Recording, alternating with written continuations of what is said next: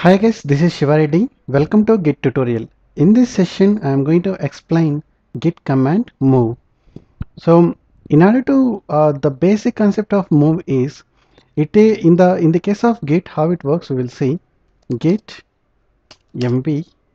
I have add one in my local repository. So I am going to move this file to the some other file name. I am say add 14.txt. Now, if I see the Git status, you can see that it got renamed. Add1.txt got renamed to add14.txt. In order to reflect these changes in the local repository, I need to go ahead and commit these changes. Commit uh, renamed. I'm just giving a message.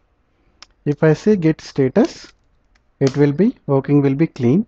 And also if you see my local repository, git local repository, there is no longer add1.txt, but instead of that it has the add14 and the content is also is same.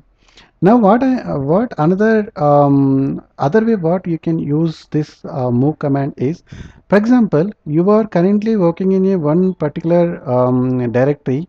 Now you want to move this file to the some different directory, because in current scenario what I have done is I have moved the file from the same directory. Within the same directory I am trying to move, but if there is a chance of we need to move from particular location to the another location, then move command is also supports.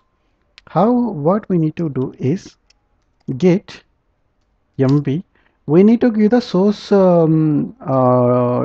directory complete path, or currently it is in the current directory, so you can give the file name, for example add file.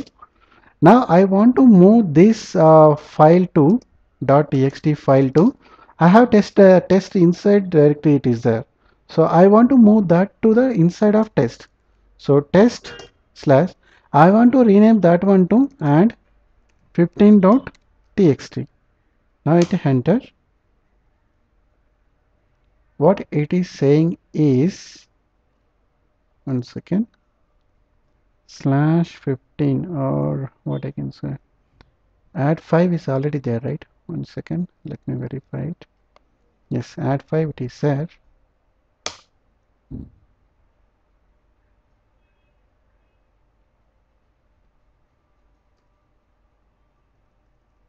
One second. Yes, no need of slash, just I need to give the test slash add 15. Now if I see the git status,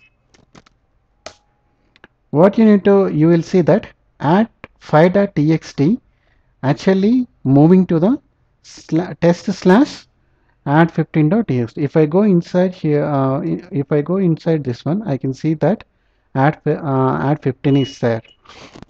So in order to reflect these changes, what I need to do is git commit -m and move to destination directory, git status, git status. Now everything is fine. So using the move command, you can move from particular file to within the same directory, or even you can move to the different directory also.